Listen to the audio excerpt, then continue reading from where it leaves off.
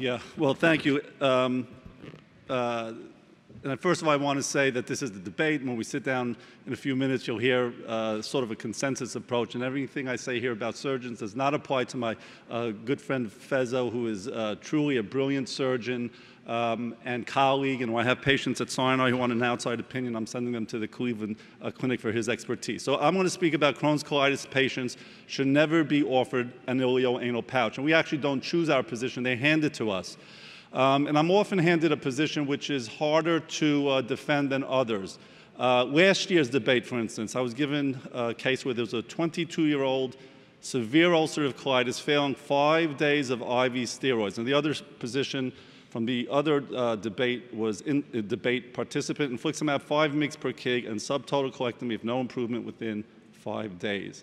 My point that I was assigned, same case. Patient's not getting better after 5 days, give the patient a bedside commode, start a kosher diet. So it's sometimes harder to define. Now, for our surgical colleagues in the audience, I have to sort of make it a little simpler to make it fair for our surgeon friends. I'll try to speak slowly and with only 1 or 2 syllables per word, okay? So maybe they'll have a chance. Now, I'm going to do something, I think if there are surgeons here, it's probably a good time to get some coffee because I'm going to do something you probably have never heard at a meeting, which is present data. So we're going to talk about problems with pouches in patients with Crohn's disease. We'll talk about problems of symptoms, problems of local complications, problems of major complications, and a problem of pouch failure and excision. So symptoms. So I always tell my fellows, if you're going to make a slide and you start by saying, well, I know this is a busy slide, but then you shouldn't be using that slide. But I deliberately are using busy slides to show you how many complications there are in patients who have Crohn's disease with pouches. And this is so small that I could barely see that the major complications of obstructive symptoms, the hazard rate is about 10 for patients with Crohn's disease pouches. You could probably see better up there. No. In terms of obstructive symptoms, the hazard ratio is about, in terms of endoscopic findings, in Crohn's disease patients, significant in terms of fistula, obstruction, and stricture. So these are major findings, not infrequent.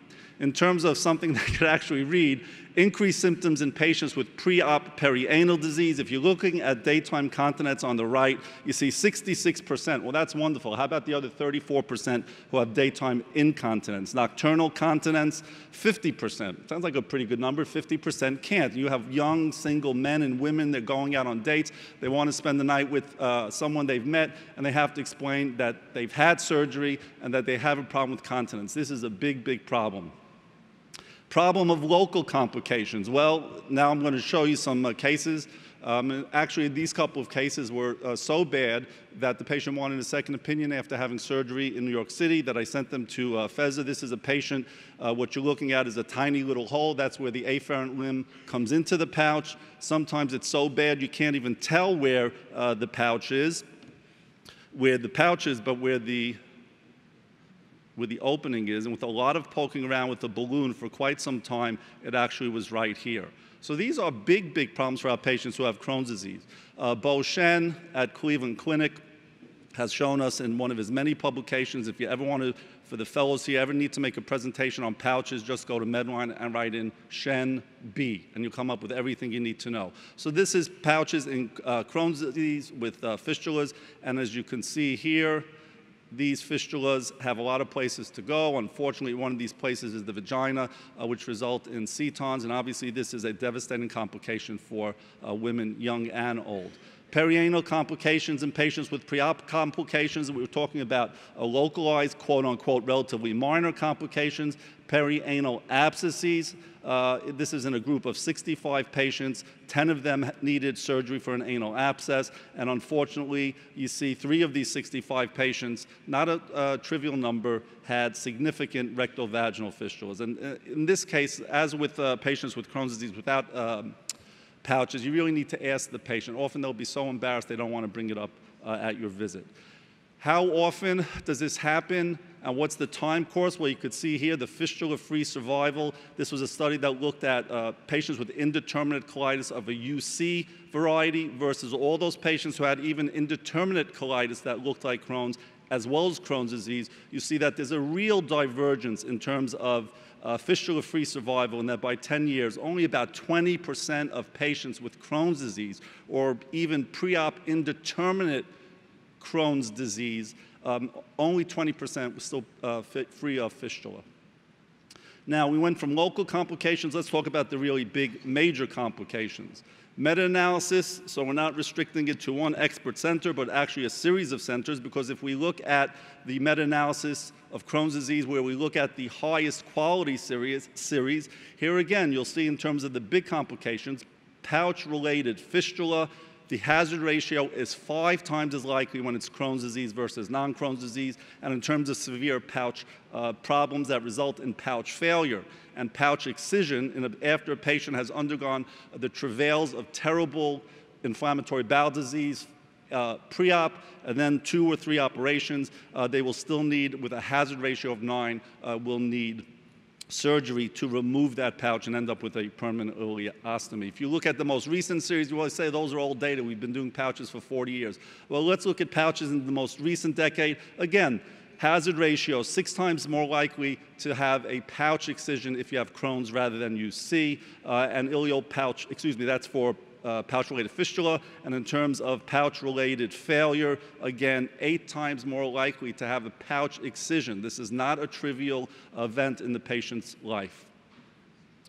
Meta-analysis of Crohn's disease pouch outcomes, you look at the very most experienced pouch surgeons. And now more and more surgeons are saying, well, I didn't train in colorectal, I could do a pouch, or even seeing colorectal surgeons who say, well, I'm a colorectal surgeon, but I didn't train with hundreds of pouches. But let's look just at the most experienced surgeons. Again, pouch-related fistula, you're 6 times more likely to need treatment for a pouch-related fistula. And again, these are the expert surgeons. And Crohn's disease versus non-Crohn's disease in terms of ileal pouch failure, 12 times more likely to have pouch failure, even with the best of surgeons.